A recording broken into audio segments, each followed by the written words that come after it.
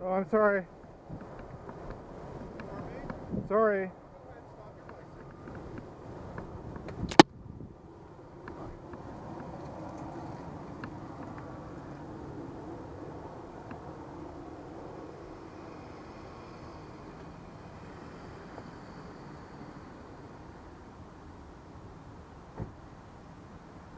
My name is Officer Sound Park Police. Do you have your driver's license, sir, or some sort of government entity identification? I always stop if there's traffic coming in the other direction, but there just didn't seem to be anything going on. You have to there. stop all the time, and you also failed to use a hand signal as well. Do you bike down here often? Yeah.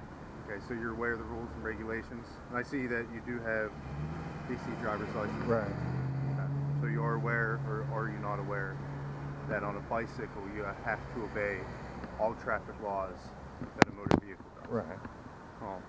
With the exception of like filtering. You're aware of that? Yep. Okay.